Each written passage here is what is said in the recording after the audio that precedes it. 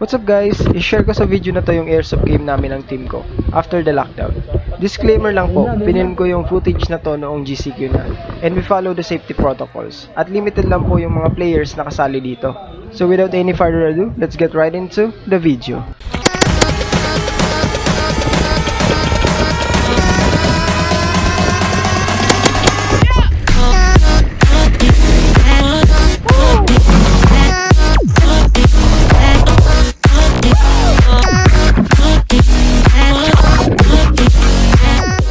Hey guys, my name is Roland and welcome to my channel kung saan gumagawa ako ng mga travel, reviews, vlogs, airsoft, and biking videos. So if you're into this kind of videos, consider subscribing.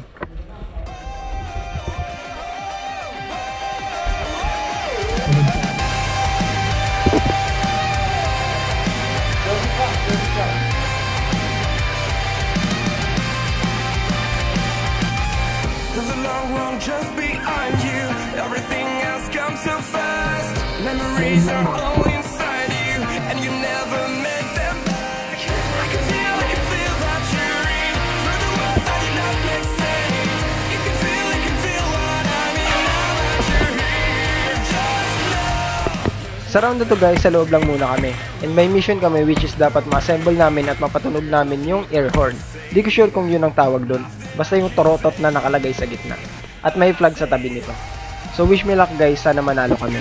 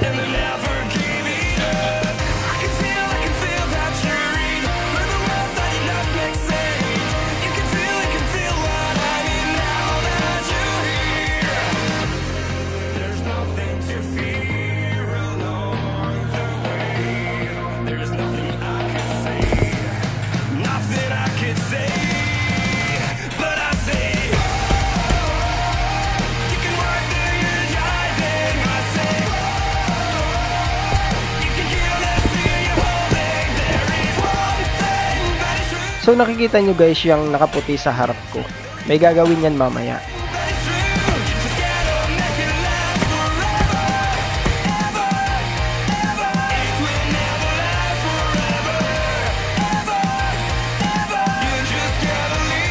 So as you can see guys, hinugot na niya yung isa pa niyang pistol.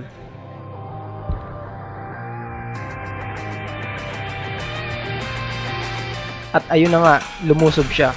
Take note guys, wala pa kaming napipin down na kalaban dyan. Sa isip ko suicide yung ginawa niya.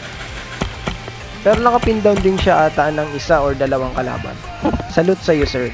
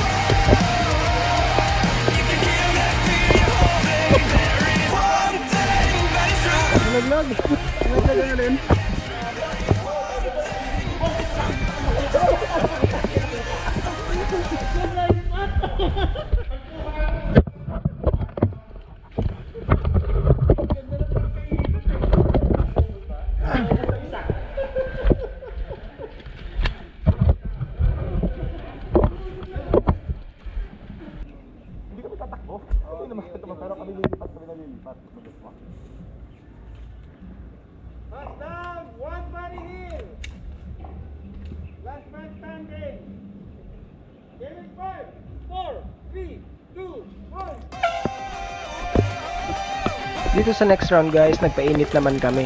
Sa labas kami naglaro. Speedball area ata tawag dito. Correct me if I'm wrong sa mga nakakaalam. There's a long road just behind you. Everything else comes so fast. Memories are all inside you, and you never met them back. I can feel that you're in. For the words that did not make sense. You can feel what I mean now that you're here. Just know there's nothing to fear along the way.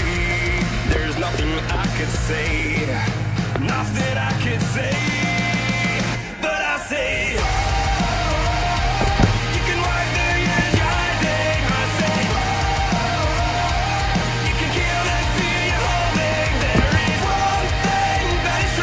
Tinry ko makahit ng kalaban sa distance ko na to, pero medyo malabo yata. At nakita ko na hit pa yung kakampi ko, kaya pinuntahan ko muna siya at hinil. But unfortunately, after ko siyang mahil, na-hit ulit siya.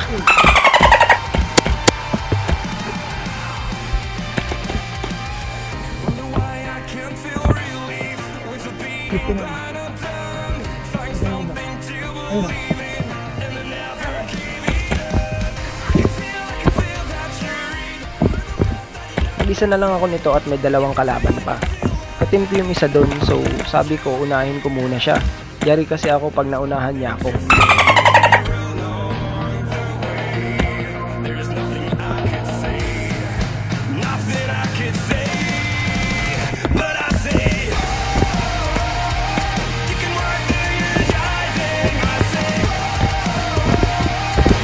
Dito nag-hesitate akong bumaril kasi masyado ng malapit distance namin.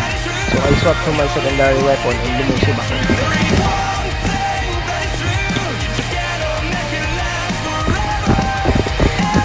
Doon ko na tinapos ang laban.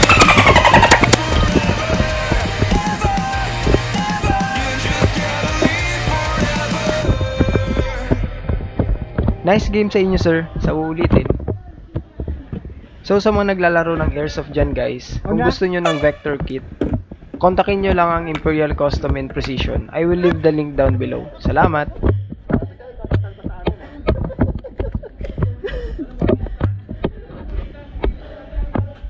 So kung nagustuhan nyo guys yung video na to, click nyo lang yung like button at comment na din kayo dyan sa baba. I hope you guys enjoy this video. I'll see you in the next one.